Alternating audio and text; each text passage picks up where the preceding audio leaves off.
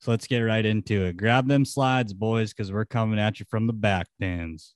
Rank Ride Fantasy Bull Riding is free to play in 2022. In third, Kaique Pacheco. He's 184 points behind. So that's where the gap really starts to increase, is after those top two. In fourth, you've got Jose Vitor Leme, 229.5 points behind. If I had to put money on it, it's going to be one of these four guys that wins the world title, in my opinion.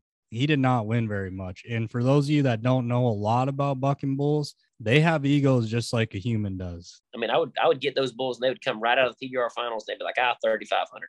But I had, no other, ways to go about it. Other people buying them. And I still remember sitting there in Vegas thinking, well, I can haul them just like you can. I've seen it before. It's probably the same story. Chase always says that bull is like riding a Cadillac. And whenever St. Louis, after Mason unfortunately passed away and they named it Mason Lowe Memorial, Chase actually won that event on Big Black and was somewhere pretty close to the same score he was this weekend in Little Rock. Coop, with that said, I guess we should move on to our Rank Ride fantasy portion of this podcast. Being able to run the odds on every matchup, and I think that's going to become more and more valuable for these teams to really use that process in line with their picks and their matches for their team players.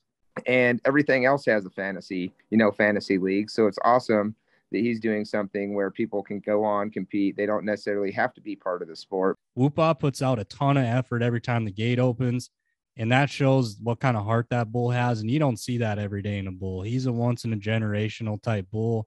You don't get very many of them in a lifetime. He's really special. And until next time, guys, you have a great one, and come back and visit us again from the back pins.